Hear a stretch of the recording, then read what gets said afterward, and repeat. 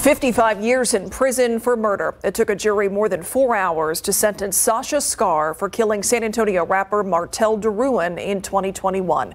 Erica Hernandez takes us inside the courtroom as DeRuin's sister shared some powerful words.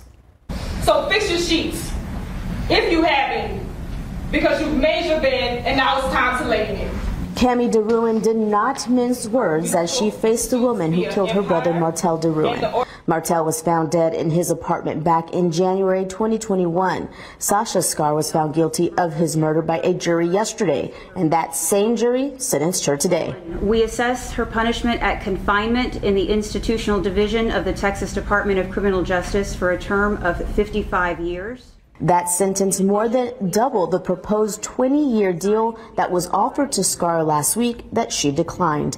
And while there was no reaction from her, Martel's family in tears and satisfied with the sentence.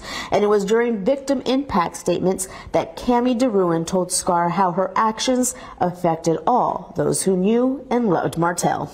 Sasha, the pain and agony that you brought upon my family is unbearable. You deserve this.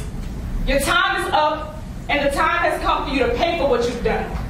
This brings this case to an end. Skare will now be sent to a Texas prison where she must serve half of that 55 years before she's eligible for parole.